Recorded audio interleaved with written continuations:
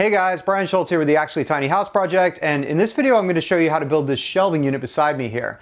Now what you're looking at here is thick slab wood, steel pipe, and steel rod supporting the shelves. And this video is part of a whole series of videos I'm doing showing you different ways that you can work with steel that's a little more challenging than just screwing together pipe brackets, but doesn't require you to have a metalworking skill set. If you can operate a drill press, an angle grinder, and some basic woodworking tools, there is a whole world of clean, simple, industrial elements that you can add to your designs that'll really help you bring your furniture building game to the next level. So what I've done here is laid out all the tools that we're gonna need, and then I'm gonna walk you through this project start to finish. All right, so first up here I have my Milwaukee cordless 4.5-inch angle grinder, and this is what I'm going to be using to cut and grind my steel pipe and steel rod. I am a huge fan of this particular tool. I have the version that has the switch on the back that stays on, which I think is more useful than the paddle switch, even though it's a little bit harder to find. I also like how this has a guard with a lever that just easily allows you to adjust it to direct the sparks wherever you want. And finally, I've got a combination cutting and grinding wheel on this, which is a little bit thicker. It makes it a little harder to get through your cut, but it's a lot less fragile, which makes it safer. And it's nice because I don't have to switch between cutting and grinding tasks. Now, coming down here to my drill bits. So first up here, I've got a Forstner bit that is just a little bit larger than the pipe that we're going to be installing. And this is going to be used to drill a hole through the shelves, and then the pipe is going to slide through it. Next, I've got a twist drill bit that is the same diameter of the steel rod that's going to go crossways through the pipe. And I have another twist drill bit that's the same diameter of the lag bolts that I'm going to be using to attach this to the wall. Now, coming over here, I've actually got those lag bolts that I'm going to be using to attach the assembly to the wall. And then over here, we've got the pipe and the rod that I'm going to be using. Now, of course, the size of drill bits, the size of lag bolts, and the size of pipe is all going to depend on the size of your installation and how strong you need things to be. For our installation today, I'm going to be using 3/4 inch steel pipe, and I'm going to be putting 7/16 rod through it like that to support the shelves. Now, you can use all different kinds of pipe and rod for this. I just happen to be using black pipe because I like the look of it, but you can also use galvanized pipe, and there's different ways you can treat different pipes to get different looks, which I'm probably going to talk a little bit more about later.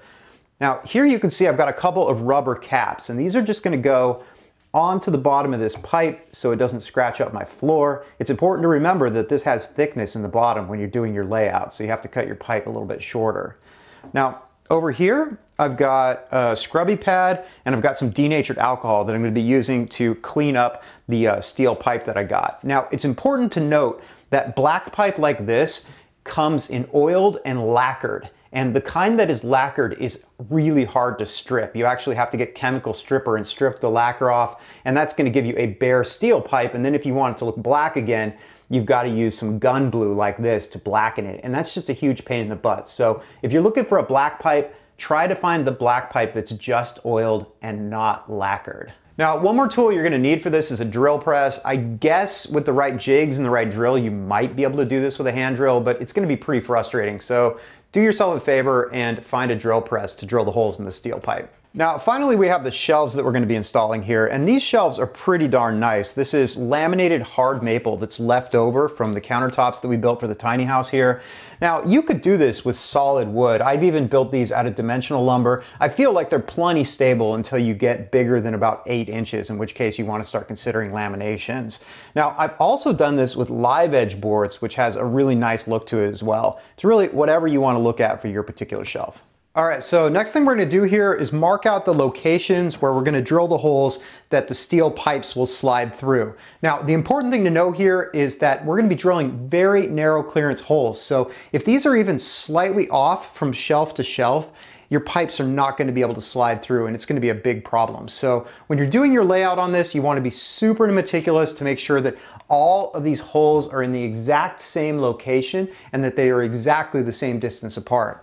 Now, after that, where you actually put the pipes in your shelf depends on what you have for support and also what you want to look at. If you've got a horizontal member in your wall that you can screw into, that's awesome because then you can put the pipe wherever you want to see it. But in the case of this particular shelf, I'm going to be going into 2 vertical studs that are spaced 16 inches on center, so that kind of locks me into 16-inch spacing for where I'm going to put my pipes right here.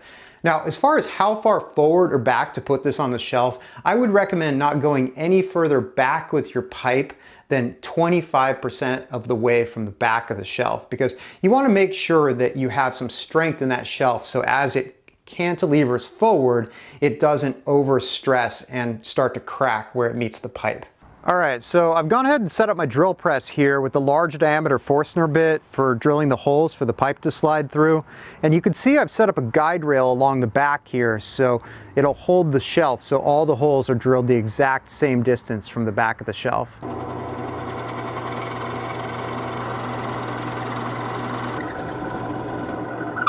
All right, so I've got all three of my shelves drilled out right here, and it looks like the holes line up just perfect, which is what you want to see. Now, if you're off on any of your holes by more than a 32nd, what you can do is take your Forstner bit and just carve the edge of the hole so everything lines up nice and straight. And that's the nice thing about working with Forstners, is that you can cut the edge of a hole.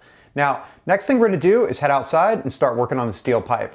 So first thing I'm going to do here is just clean up this pipe. You can see the black pipe has some lettering on it. I'm going to scrub this with a Brillo pad and some alcohol, and that'll get it down to this black pipe right here. Like I said before, black pipe comes in lacquered and just oiled. You really want to go with the stuff that's oiled because the lacquered is really hard to get off.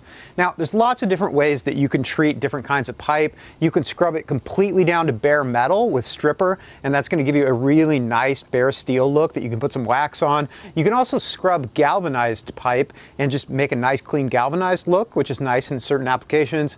And you can scrub galvanized pipe with toilet bowl cleaner, which makes it really bright, but that'll allow it to take gun blue, which will darken it down to a really unique gray color. Now, one of my personal favorites is just to lightly scrub old rusty steel pipe with a wire brush and then cover it with spray lacquer. It gives it a really nice earthy reddish brown look. So lots of different ways that you can treat your steel pipe for different looks and feels. All right, so next thing I'm going to do is cut this pipe to length here. I mark it with a piece of tape because I feel like I get better results that way. I've got this braced between a couple clamps here, so I can still rotate the pipe during the cut if I need to, but it's not going to kick off angle, because the danger with an angle grinder is if this gets deep into a piece of pipe and then it twists a little bit, this wheel can shatter, and that's a really dangerous situation. So this isn't a course in how to safely use an angle grinder. I'm assuming that you already are trained in the safe use of this tool, and if you're not, there's other ways to cut metal, or you can have someone do it for you. So I'm going to go ahead and make this cut.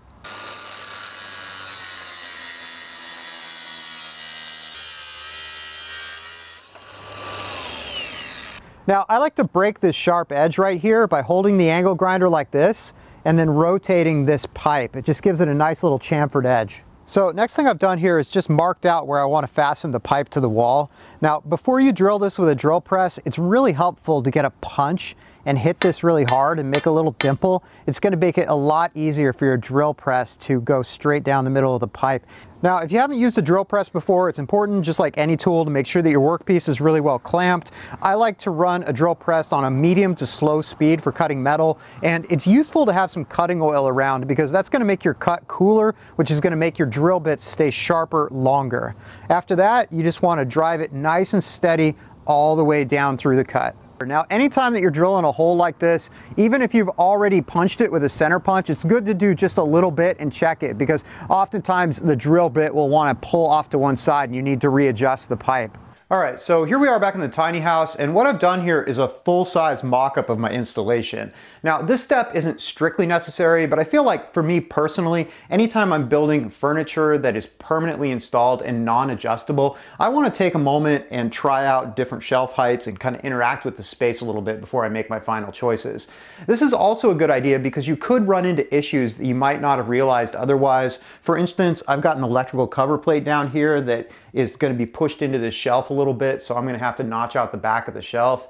Now, once I'm sure that I like all of my locations, I'm going to measure off the floor and record the heights of the different shelves, and also I like to mark the heights with blue tape on the pipe. It's a good idea to do both because this blue tape sometimes can scrape off while you're taking the shelves off.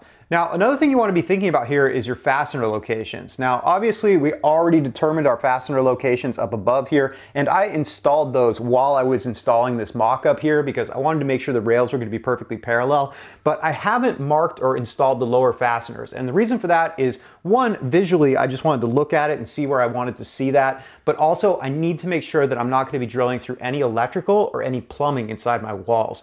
Anytime that you're building a small house, you want to take super good notes of where your plumbing and where your electrical is. And what I like to do personally is physically write the heights of those things on the walls with a Sharpie and then step back with my phone and take a picture before I cover the wall surface, because it makes it a lot easier at this stage just to pull out my phone and scroll to the appropriate picture and make sure I'm not going to be putting my fasteners where they're not supposed to be. Now, also, of course, you should be putting nail plates inside of your walls over your electrical and your plumbing, because that's going to give you an extra bit of insurance and you'll know before you accidentally pierce a wire or a pipe. All right, so next thing we're going to do here is cut some rod for the support brackets and drill out these pipes on the drill press. All right, so next thing I'm going to do here is measure out my steel rod for the length of my shelf pins, and I'm going to make these so they're flush with the front of the shelves, but it can also look kind of nice to have them recessed a little bit. I'm going to go ahead and cut this with an angle grinder. Anytime you're cutting metal, you want to make sure you have good control over your work, you're making nice straight cuts, and that you're wearing full wraparound safety goggles. Now, once I've cut the shelf pins, I've got a little technique that I like to use here where I roll the pipe while the angle grinder is running at an angle, and that's just going to give it a really nice little chamfered edge. Now, after that, I'm going to scrub this with some alcohol and a Brillo pad to clean this up, and then I'm going to wipe it down with some gun blue, which is going to turn it nice and dark to match the black pipe. Now, as long as I've got my gloves on and I'm already using the gun glue, I'm going to go ahead and hit the tips of my lag bolts to darken those up as well. Now, I should also mention that for this particular project, I've made myself some spacers that are going to sleeve around the lag bolts between the pipe and the wall, and I made these out of 3/8" black pipe.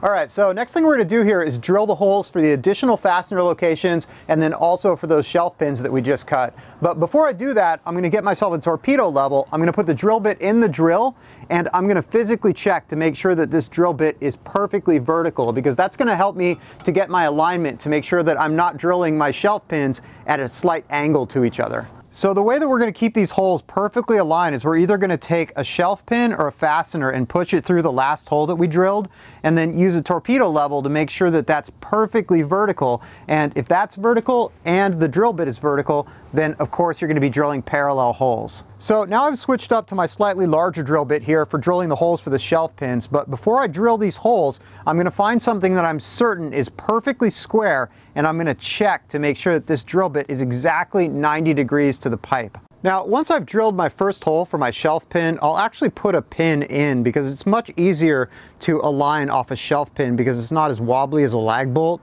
And in addition to using a torpedo level, you can also just sight this directly, and it's pretty apparent if the pin is out of alignment with the drill bit. Now, once I'm done drilling, I'm just going to take a minute to clean up any sharp edges with a file here, and now we're ready to start the assembly. I've got my pipe, I've got my pins, and I've got my shelves here. Now, because these shelves are going to be standing 1.5 inches off the wall, what I've done is I've just supported these two pipes on some 2x4s. So now all I've got to do is take my pins and pound them through, and as soon as they're touching the floor here, I know they're going to be spaced correctly. Now, you always want to pound in the pins at the bottom first, and then you're going to slide the shelf down over it. So I'm going to pound in the bottom shelf pins first.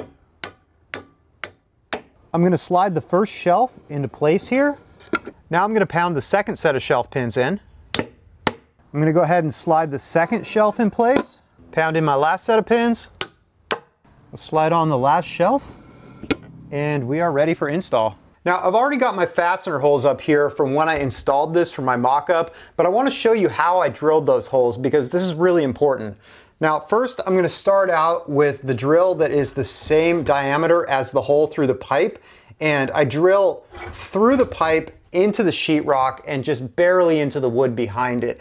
And what that's for is because I need to be able to center the pilot bit perfectly inside of this hole.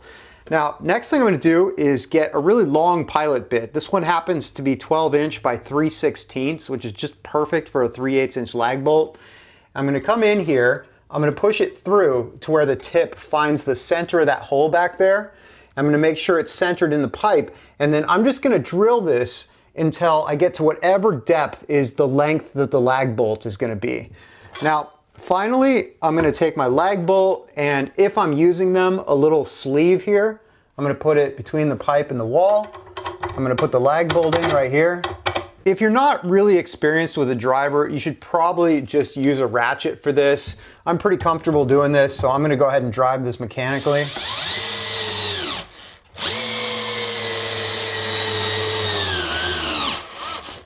Now the point is, you don't want to overdrive your fasteners, obviously. So that's the procedure for getting your fasteners straight in line with your fastener holes. So that's pretty much it for building this shelving unit right here. I'm really stoked at how this whole thing turned out. This is probably one of the nicest ones of these that I've built yet, and it took me less than a day to do it. I feel like this is a great intermediate project for somebody who's looking to start adding some metal to their designs, but isn't ready to buy a welder and start learning how to weld. So if you like this video, make sure you hit that like and subscribe button. You can also check us out on our website, which is actuallytiny.com, where we've got a bunch more tiny house videos, a growing library of tiny house resources, and while you're there, consider making a donation because it really helps to support all the time and effort that goes into making all the free videos here on the channel.